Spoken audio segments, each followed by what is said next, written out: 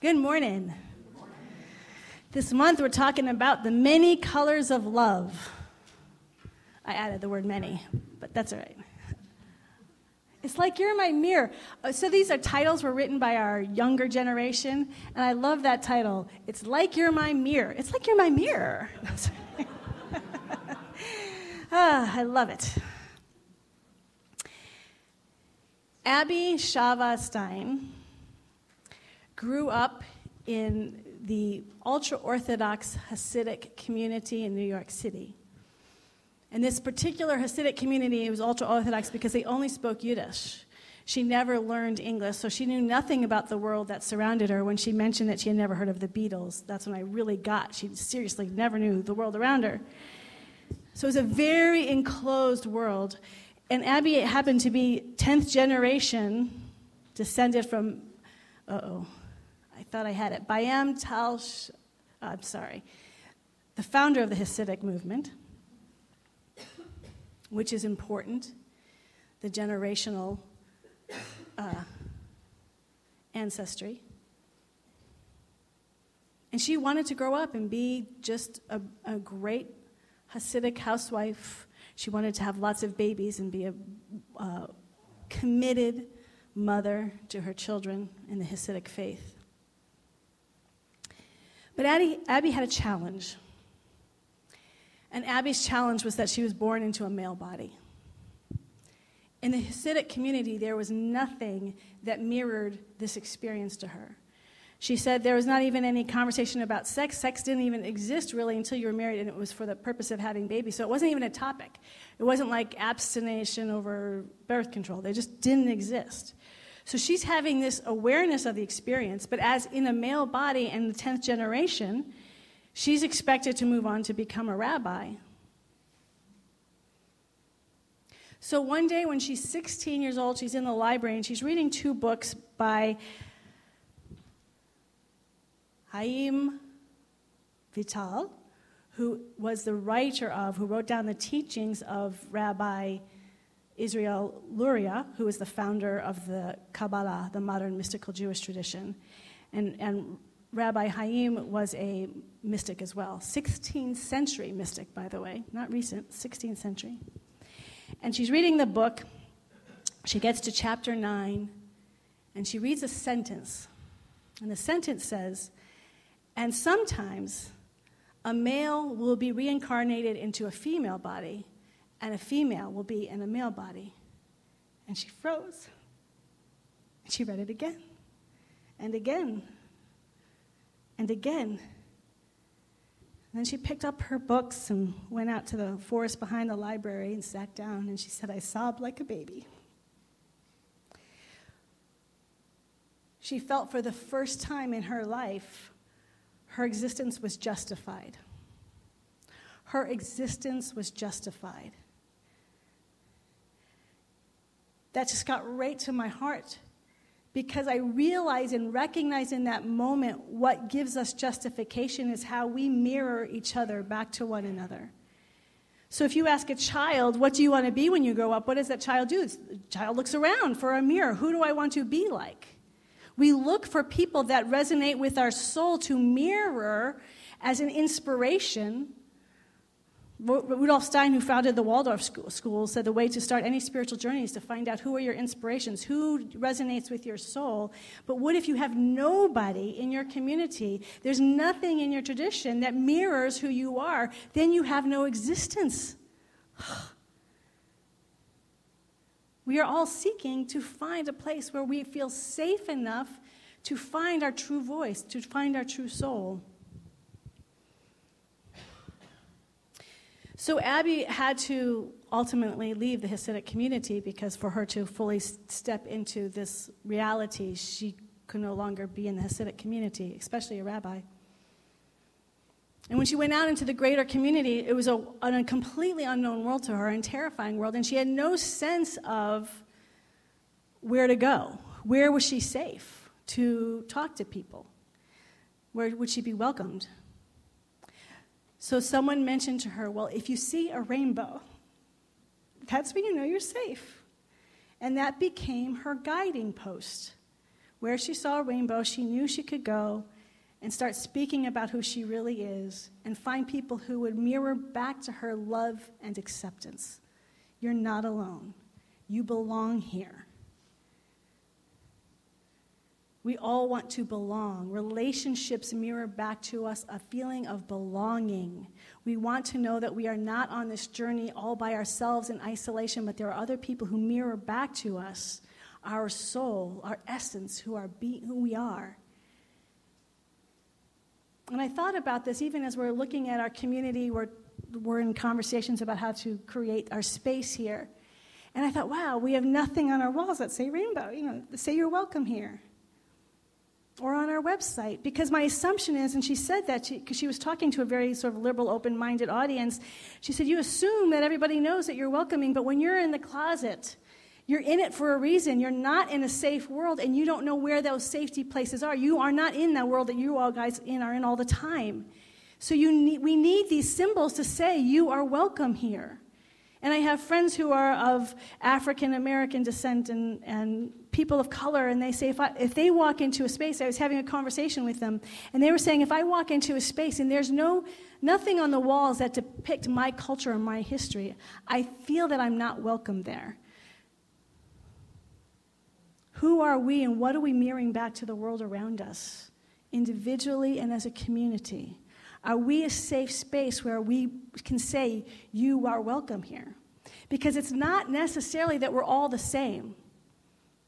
Not everybody is LGBTQ, TQ. What was it? And many more letters. Or people of color. We're all different. But we can say that through the power and the presence of the divine essence that is within all of us, that we can accept and support and see and celebrate every person's uniqueness and say everybody is welcome in our community. We are all equal. We all have our uniqueness, but we are all equal. You are home and you are safe with me. And so that becomes this wonderful opportunity in our life to say, do people feel like they can belong with me? Do they feel they are safe with me? I remember one minister put it, which I loved, are people safe walking through my head? No one else can see, but in my own thoughts, are people safe in my own thoughts? What a beautiful thought.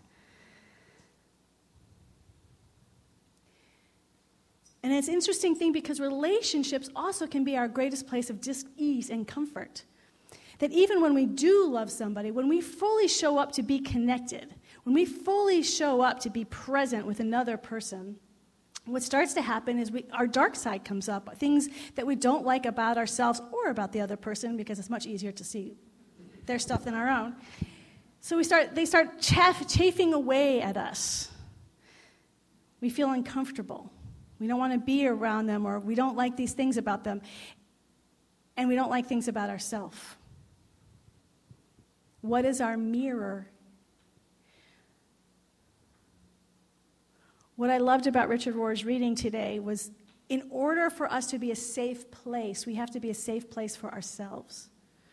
If we cannot be a safe place of acceptance of our own limitations, of our own weaknesses, of our own faults, we certainly can't be that for anybody else. In fact, we may not even know that that's why we're rejecting them, is because their faults are reminding them of our own faults, of our own limitations.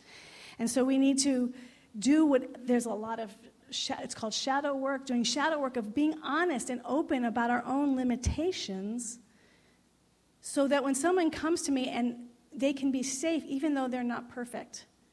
Because part of this idea in our teaching is that we're all whole, perfect, and complete, and we are, and we're also all imperfect. And we need to carry that divine paradox together, that of the wholeness and the perfection, but also of our limitations and our weaknesses. And in fact, when we are more open about our weaknesses and our vulnerabilities, we actually get to know our wholeness better. We get to know the depth of spirit in ourselves and each other. I happened to watch 2 episodes of, do you know the old TV show House? Cranky old guy, doctor. And these 2 episodes, it was just amazing.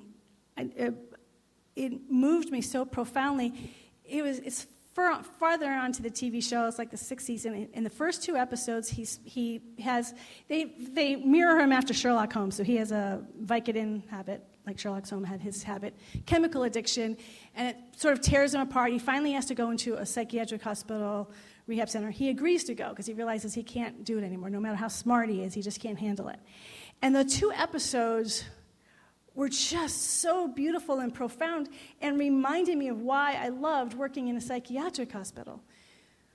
So when he goes there, he's trying to manipulate everybody because that's what he's good at. He's so smart. He with the doctors and the nurses and the other patients, he's just playing games all over the place. And that's what we do when we feel unsafe. We start playing games with people. We try to get our agendas met through these really clever ways. But through consistent love and care and healthy boundaries. We're not afraid of healthy boundaries. When we're healthy with ourselves, we can be healthy with other people. Healthy boundaries doesn't mean I reject you. It means I actually respect you enough to have a healthy boundary. In those 2 episodes, you see the walls just drip away, and suddenly that arrogant, self-possessed person becomes utterly humble and real. And all the patients and the staff start deeply and profoundly connecting. And at one point, I just started sobbing, like, this is why I loved working in a hospital, because there wasn't arrogance. There wasn't a puffing up of, I'm better than somebody else. Everybody there was feeling a sense of their own limitations. They were in a hospital because they were in pain. And the staff recognizes that. I know for me, I just felt so honored to be in a place where there were no masks. I felt, how do I get this incredible honor? And that's, when I was watching the episode, it was like that feeling. It's like, wow, these people are just completely themselves. And the love and the relationships, it's everything that I experienced. It was so profound and so loving. And I thought, we live in a mass world of people who have these walls and masks up, and wouldn't it be as great as being in a hospital where all those walls just start dropping down, the masks and the pretending and the arrogance and I'm this and I'm that, and we just saw each other heart to heart. We didn't pretend, we just loved each other just as we are in all our nakedness, in all our weaknesses as well as our strengths, in our beauty as well as when those times when we don't feel beautiful. Abby said something that was so interesting. He was talking about Jewish history, and he said that what he found in Jewish history was that when the Jewish people were not being imposed upon by an outside culture or religion, when they were just being themselves and they didn't feel like they needed to protect their way of being, they loosened up a lot. They weren't as rigid. They weren't as definitive in their borders and boundaries of what it meant to be Jewish. That in fact, the borders came up, the more they felt fear that they were going to be changed, that they were being asked to be changed, to become like the Christians, or to have to incorporate the culture that was around them. So they became strict. And I was thinking, that's what we do when we're in fear. You know, when we're in fear, if there's a jaguar there, and we see it, we're going to get really narrow and focused. We're not open up to the possibilities. We've got to get narrow because our survival depends on it. It's a crisis moment, and we have to be totally focused in that moment. But as what's her name, Dr. Sarah Kavanaugh was saying, that is a terrible way to go through life. That a crisis moment of becoming narrow and rigid and focused is not how we want to deal with all the complexities and the challenges in our own life and in the life of the people around us. In fact, the energy that we need is playfulness, creativity, out-of-the-box thinking, and we don't do that unless we feel safe and open and available. And that's why this teaching, the awareness that there's this presence and this power that is always good, that is always loving, to keep anchoring that in that so we can feel safe enough to allow when diversity comes, because the thing that I got was, wow, when diversity comes, some people shut down, create barriers, get warlike, separation, because the fear is I'm going to lose something of who I am. And what I've been thinking about is that I'm seeing that everywhere in our culture right now. You know, the climate change, we're terrified of climate change, so we get really intense and attacking And we get in the politics. It's so hard in the politics right now. Everyone's attacking everybody. Even the Democrats, I see people who support different candidates. Not everybody, but there's a lot of attacking between the Republican and the Democratic Party. And what's all the attacking behind? We're afraid. We're getting rigid. We're getting narrow. We don't see the people who are different than us as being deserving of love and respect. And so I know that I've been really working on practicing, on seeing how can I connect with people who have fundamentally different ideas than I do. Because what I notice is when they post things that upset me, I feel frightened. I feel I'm in crisis mode.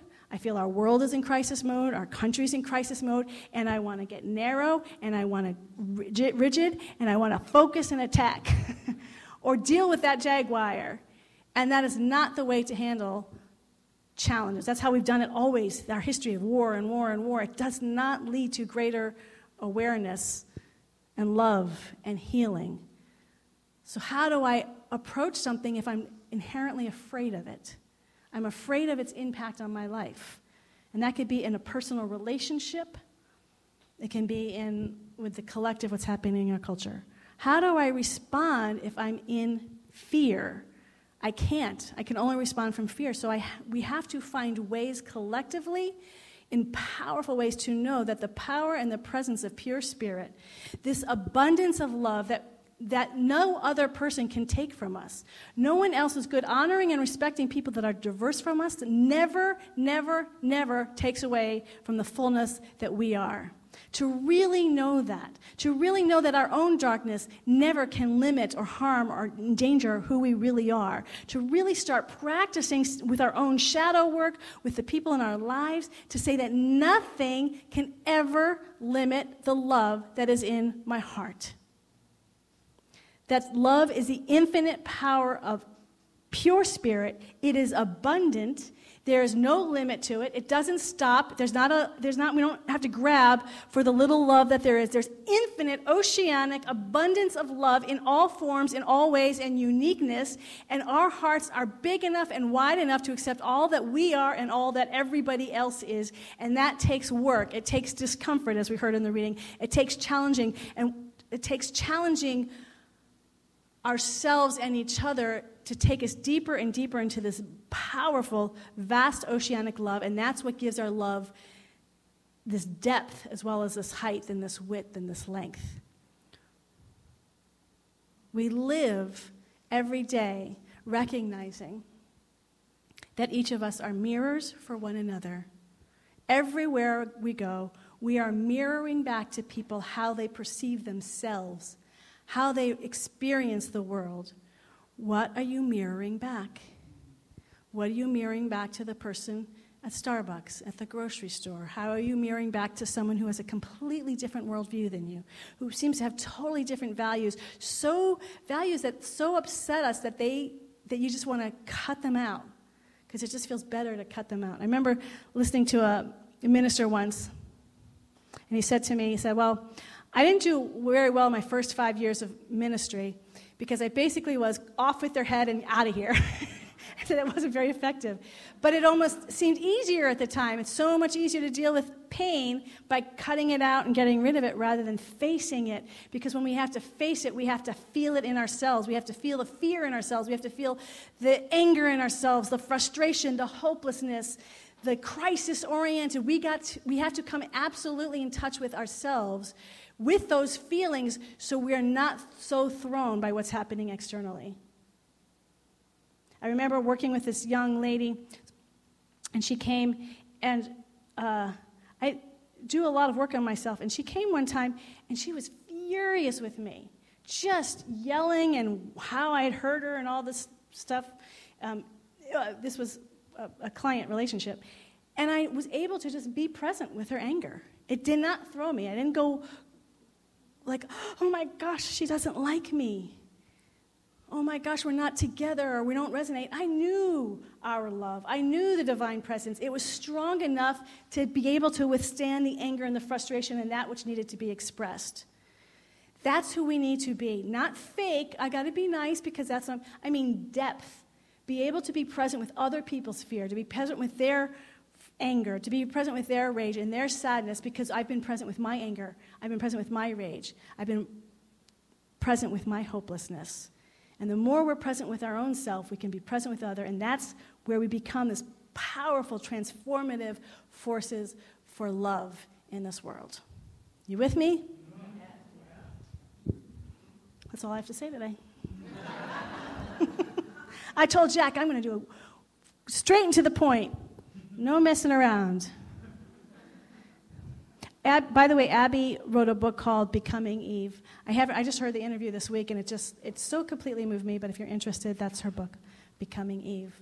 And we all are the divine becoming, all the colors, because what we know, as we're slowly shifting into prayer, is that even though we all have our unique expressions, that all of the unique expressions are sourced by the one power and the one presence. And we choose to stay connected to that, day in and day out in our life. In the midst of all our emotional swings, we stay connected to the one. No matter what's happening externally, we stay connected to the one.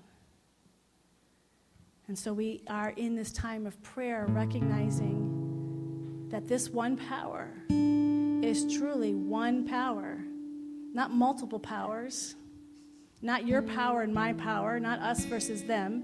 One power that transcends all physical form, that transcends everything that is on this earth. It is beyond our concepts and our words. It is infinitely, infinitely alive and awake all of the time. We cannot make it happen. We cannot fix it. We cannot limit it with anything that we say, do, or act. It is. This infinite oceanic love is. It is our very existence right here and right now. We stand in that awareness. And as we stand in that awareness for ourselves individually, we stand that is the existence of this community and all life on this planet. No matter what is unfolding in time and space, beyond time and space, love is. It is the infinite power, it is the infinite source of everything on this planet Earth. And so it is in that place, as that place, that we speak and commune with one another. We mirror back to each other the beauty and the power, the essentialness, the value and the importance of every single human being, plant, and animal that is this earth. We are infinitely respectful. We are infinitely loving. We are strong and able to create healthy boundaries. We are able to say this works and this doesn't work, but never does that take us away from the infinite love in our heart. In fact, we're so strong in our heart that we can create boundaries without worrying of being offensive, because we know we are arising from pure, unconditional, unlimited love. And we hold this first and foremost for our own life. We allow all aspects of our being to be completely seen, felt, and accepted. You are welcome here. My sense of hopelessness, you are welcome here. My frustration, my fear, you are welcome here. I'm not afraid. The I am of us, this I am love, is never afraid. Whatever is uncomfortable that's happening in our life, you are welcome here. You are a welcome guest. And in this, we begin to transform our lives and the people's lives around us. And we don't just begin, we continue day in and day out, for it is that presence and practice, daily practice, that anchors all of us in not just the words, but in the actions of pure, unconditional love, of the many colors of love, shining forth through all life as us.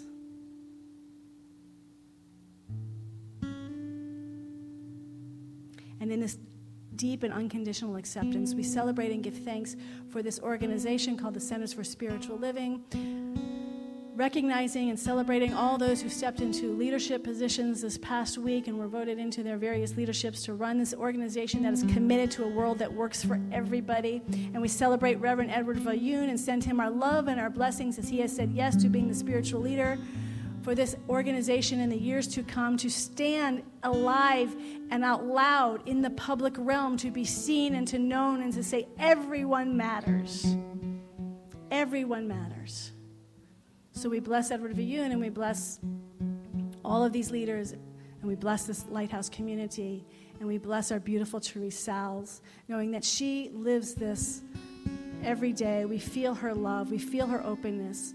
She never asks for anything in return. She just gives from that love, that infinite wellspring that is within her. And we feel her energy and her power. And we know this power and this energy that has called her into this community to give with her whole heart, body, mind, and soul, that this continues to go before her and makes any crooked places absolutely straight. She is greeted by the divine beloved where she is going. She is surrounded in light and love and purpose and meaning and joy and intimacy and creativity, that she loses nothing on this trip. It shifts, there's change, but she loses nothing. That this infinite, glorious presence of God absolutely walks and talks with our beautiful Therese in her new life. And as we celebrate and hold Therese, we celebrate and hold each and every individual who is a member of this community. For all the love that is in this room right here and right now, that completely embraces this entire universe as it is, right here and right now in this moment, we give thanks. And in this thanks, we let it be, and we say together, and so it is. Amen.